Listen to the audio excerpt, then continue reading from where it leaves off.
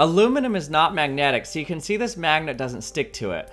But if you move a magnet fast by any metal, it creates an eddy current.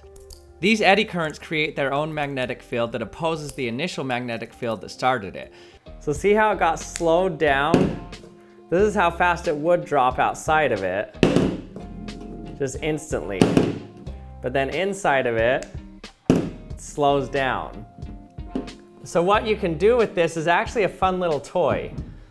So I put the magnet through it, and you can catch it in the bottom one like this.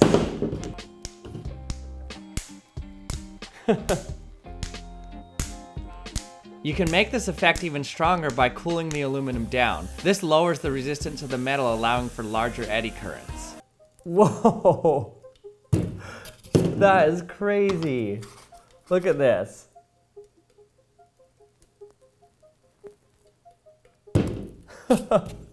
Cold, cold.